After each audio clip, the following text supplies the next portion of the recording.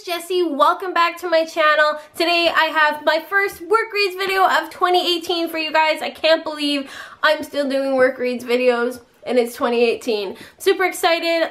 If you don't know what work reads is or you're new to my channel, it is basically my take on Friday reads. I make a weekly TBR for the week I go to work because I work a job where I'm a week on, week off with a 12-hour on-call, and in my downtime during the on-call, I like to read. So this week I'm taking a total of 4 books. I have some bigger books on my TBR, and I also have a buddy read, that being Paper Princess by Erin Watt. I am buddy reading this with Kayla from Literature Reads. I'll link her channel down below. She is awesome. You better go check her out.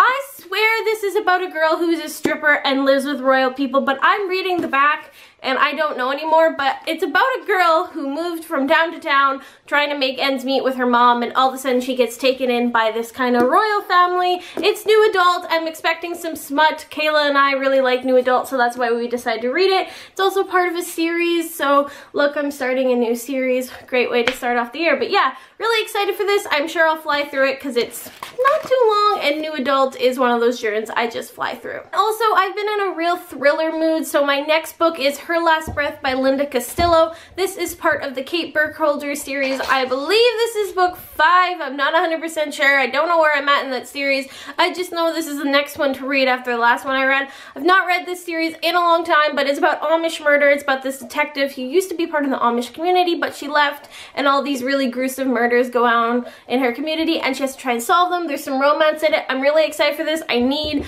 a crazy thriller book. That's what I'm craving right now.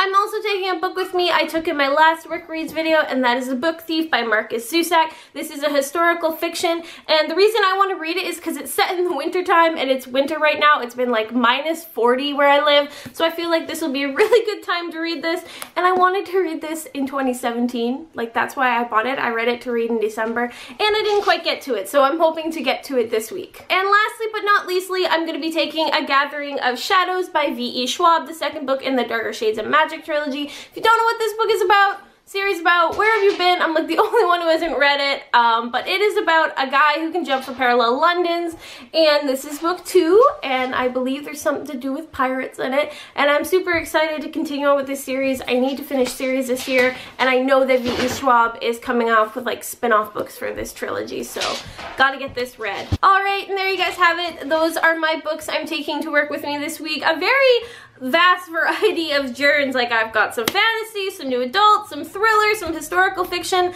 I guess I'm just in a like I want to read everything mood, but yeah, hoping to get to at least 3 of these this week. The Book Thief and A Gathering Shadows are quite long, so that's why I'm only taking 4, because I'm assuming it's going to take me a couple days to get through those, but the other 2 I think I'll fly through. But if you guys have read these books, please comment down below. I'd like to chat to you in the comments. Please also remember to like and subscribe if you haven't already. I'd really appreciate it, and I'll see you guys in my next one.